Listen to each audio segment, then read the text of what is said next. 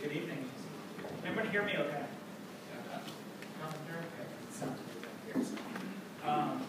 Fantastic. Well, thank you all very much for joining us. I want to extend a thank you to the Maryland Corporate Council, Capital Area Gateway Within Chamber of Commerce, and Discovery Communications. I used to work here, so I'm very, very happy with that. I want to introduce the topic of tonight, encouraging LGBT corporate professionals to innovate with 21st century technology. The LGBT Technology Partnership really focuses on advocacy for LGBT communities around technology. We add the voice when it comes to government agencies, both at the federal, state, and local levels, making sure that LGBT considerations are taken into account when forming policies or crafting regulations that may pertain to technology. So we're very proud to be here and very proud to have my panelists here. I do want to point out quickly before I have the panelists introduce themselves, we are using hashtag LGBTTech. And please feel free to include any of the handles, which are on either of the screens. Quickly, I'm going to go ahead and have the panel introduce themselves. We'll start with Bill Kirst from IBM. Thanks, Chris. My name is Bill Kirst. As Chris mentioned, I'm with IBM.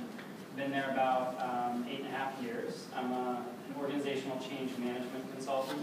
A lot of people ask, what is change management?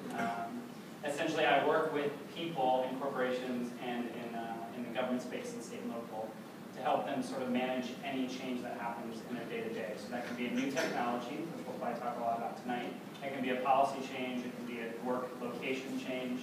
And so I really enjoy my job. Specifically now, I focus on an area we call social business. So it's taking the power of social media and applying it inside the workforce. And you watch some pretty amazing things happen.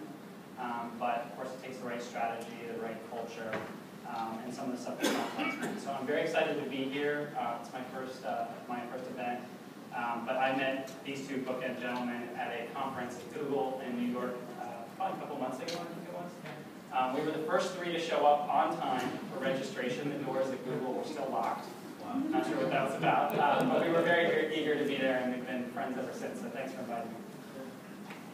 Larry Crenshaw from AT&T. Good evening. My name is Larry Crenshaw, and I am the Director of Strategic Messaging for AT&T. My office is located here in Washington, D.C. I reported to our External Affairs organization, and so a significant amount of the work that I do is in direct relations to educating public policymakers, the FCC, the administration, and third-party organizations on how AT&T is contributing to innovation and technology.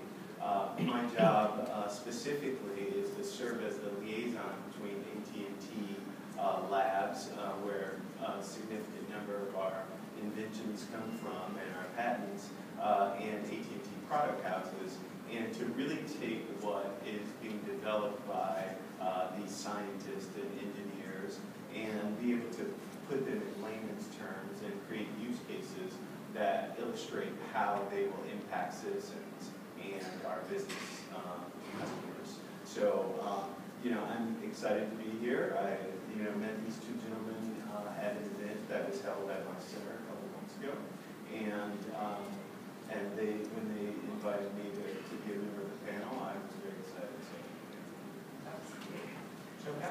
My name is Joe Catt. I am one of the past presidents of the Capital Area Gay and Lesbian Chamber of Commerce. It's great to see a lot of familiar faces. For those who know me, they probably know me in a different capacity as a financial advisor.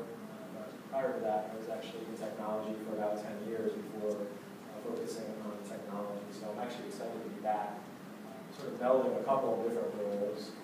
With Chris, we formed the LGBT Technology Partnership to focus on the intersection between LGBT communities around the United States and technology and the impact that technology is having, both sort of where we've come from, but also where it's headed, and how technology is utilized in the corporate workplace, and how as we as LGBT professionals have an opportunity to go ahead and utilize that technology and work with corporations to push forward changes and innovations and helping them in developing products. So I'm really excited about the topic this evening. I'm also a professor of entrepreneurship and a serial entrepreneur, so this is a really exciting topic. topic. And I think for all those who are in the chamber, thinking about business, expanding business, starting a business, and the opportunities that technology holds to be able to do that. Fantastic. We'll go ahead and dive into some questions. There will be an opportunity for Q&A at the end, so please be sure to keep your thoughts together, and we'll have that at the end.